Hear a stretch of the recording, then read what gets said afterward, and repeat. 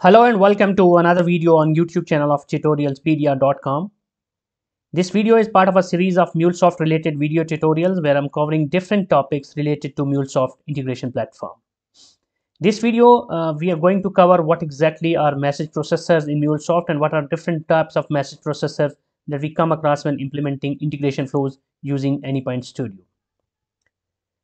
Before we talk about the types of message processors that are available or that are supported in MuleSoft AnyPoint Platform, it's important to first shed a light on what exactly are message processors, why they are used for, and what is the significance of these message processors. So basically, whenever you are implementing any type of integration between different type of heterogeneous set of applications using MuleSoft, you are essentially receiving data in the form of messages from some of the source applications or source systems, and that data is being transmitted after doing certain level of business logic or different type of transformation logic at your integration flow, and then it is being sent to the downstream systems. So anything that you receive is in the form of messages, and messages contain payload and properties. So once this message is received in your message flows in integration platform, then data that you receive in these messages needs to be processed. So when we say data needs to be processed, data needs to be processed in different ways depending on the business requirement, depending on what kind of data you are receiving and what kind of data is required for the downstream systems. It needs some sort of transformation, maybe it needs some sort of aggregation or splitting, maybe some sort of filtration needs to be done before you process the data and make it available to the downstream system, and certain level of routing related logic also needs to be implemented because you can have n number of different heterogeneous set of systems and applications that are interested in some specific type of data. So all these types of implementation and these type of transformations and these type of processing needs to be done. And whenever we say this, all this type of transformation or processing needs to be done, then in MuleSoft AnyPoint Studio, we get different type of message processors that perform all this. So that's what message processor is, and that's what the beauty of message processors is, that you don't need to write the whole set of implementation code in some specific core programming language. Rather, you are going to receive some ready to use off the shelf message processors that are going to serve the purpose and do the job on your behalf. So if we talk about the types of message processors which are available in MuleSoft, there are certain type of message processors which I have mentioned here in different categories, but it's important to mention here that many of them overlap. For example, I will be talking about connectors and I'll explain what exactly connectors are. But when I talk about components, so basically connectors are also containing certain components. So a group of components makes one connector. So it's not that they are completely separate. So there is certain level of correlation between these different types that I've mentioned here. So we will talk about connectors which connect different type of applications. We will talk about components which are basic building block of our applications that we implement in MuleSoft. Then we will talk about routers and explain what exactly routers are and why they are used for. And then I'll be explaining what are the filters and what is the significance of using filters. And then we will talk about scopes, and last but not least about transformers.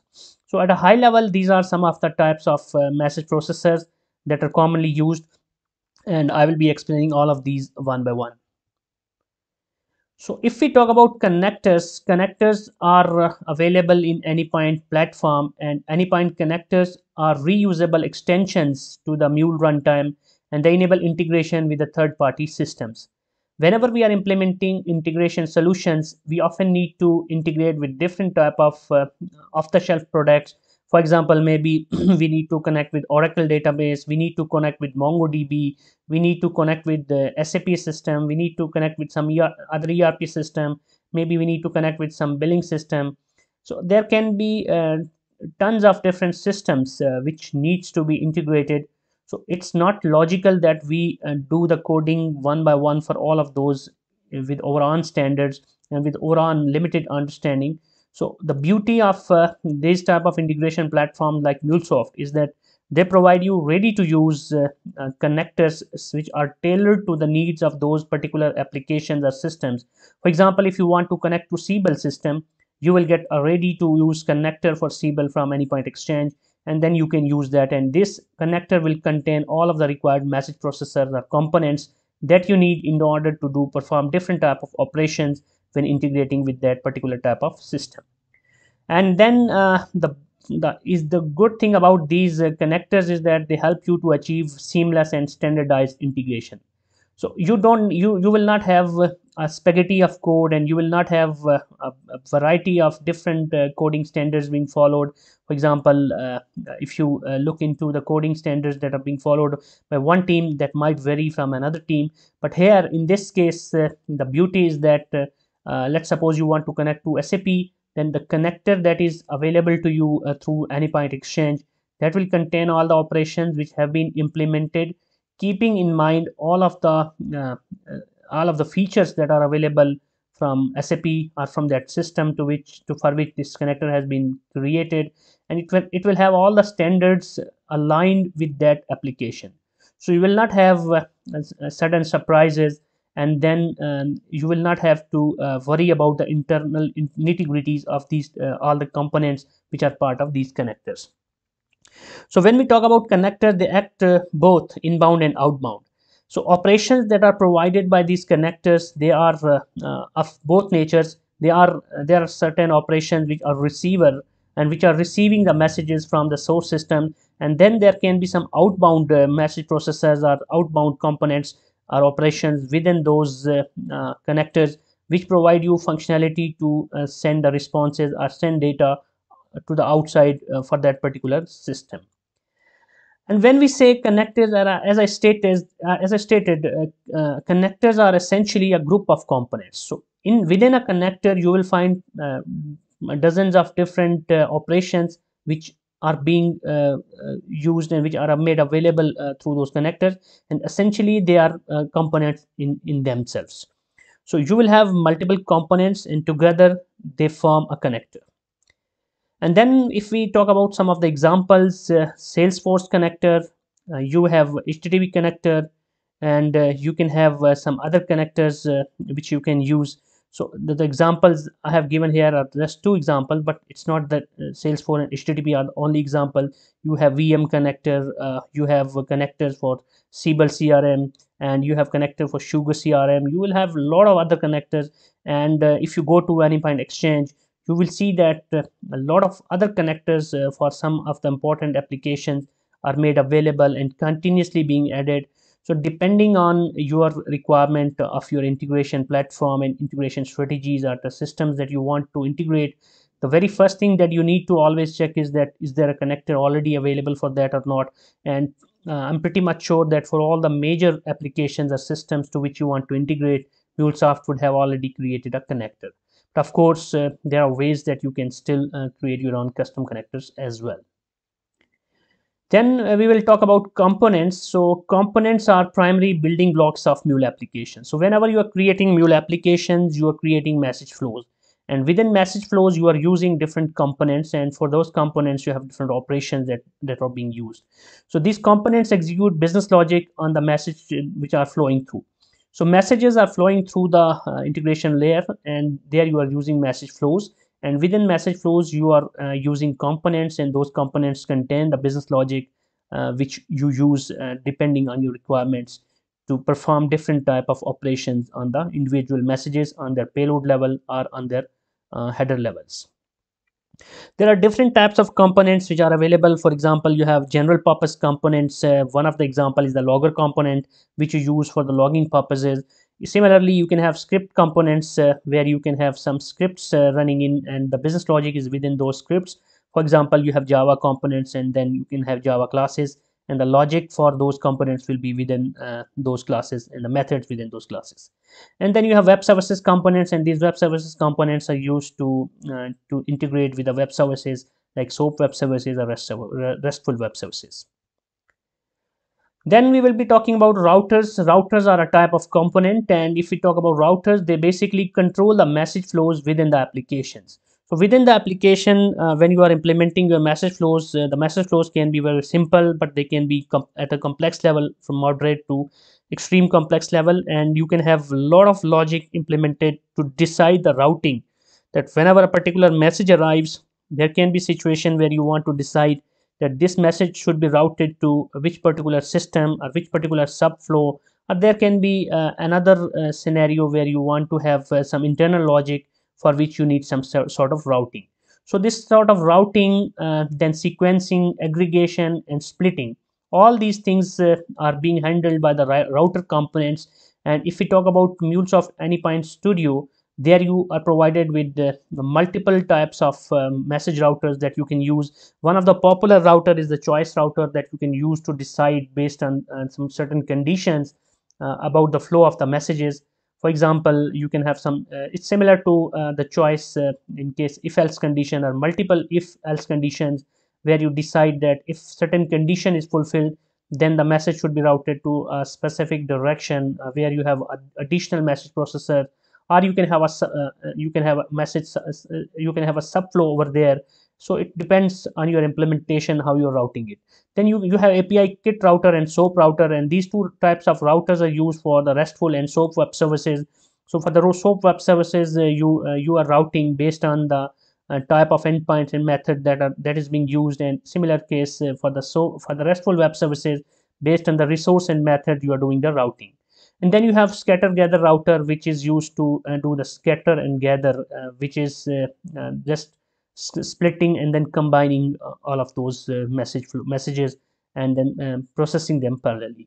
I have already created some of the videos about choice routers and scatter gather, and there are some videos about SOAP router as well.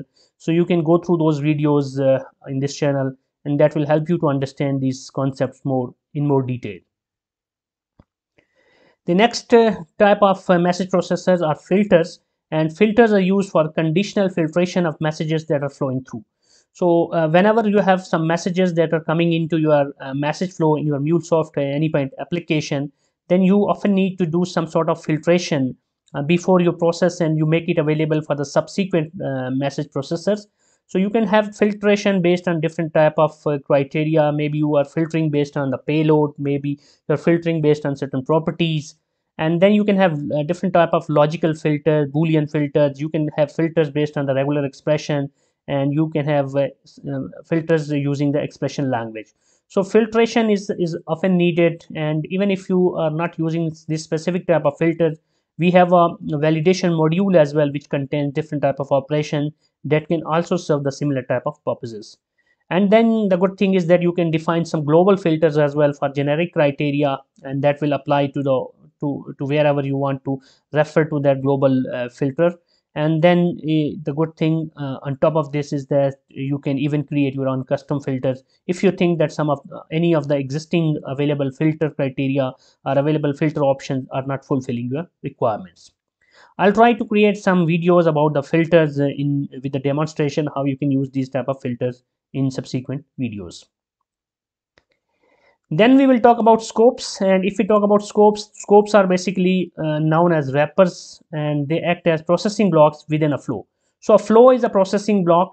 Within a flow you can have certain sub-processing blocks.